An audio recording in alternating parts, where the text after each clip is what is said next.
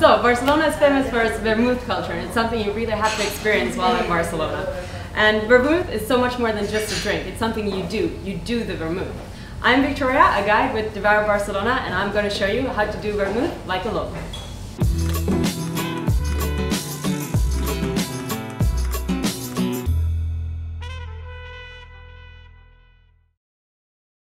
So, vermouth is a midday drink. It's something you drink before lunch. It's something to open your appetite.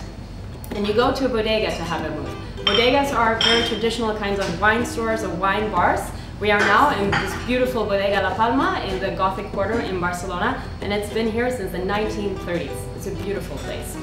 And vermouth, what is vermouth? It starts out as white wine, and you add alcohol to it, then some caramel, and then you soak it in beautiful botanicals for a couple of months. And gets a lovely flavor and a beautiful color.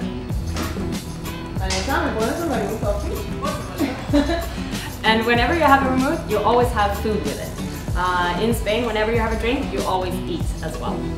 So you have the vermouth, and with it you get boquerones en vinagre, which are European anchovies, marinated, and olive oil and garlic with parsley, and it's beautiful. And then we have the banderillas, and we have some olives, we have again anchovies, we have some peppers and sun-dried tomatoes. And because most bodegas don't have kitchens, what you eat will be something simple, like eating potato chips. Just simple and salty, delicious together with the sweet vermouth.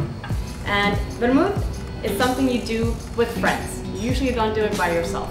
So I'm doing it by myself now, but traditionally always with friends.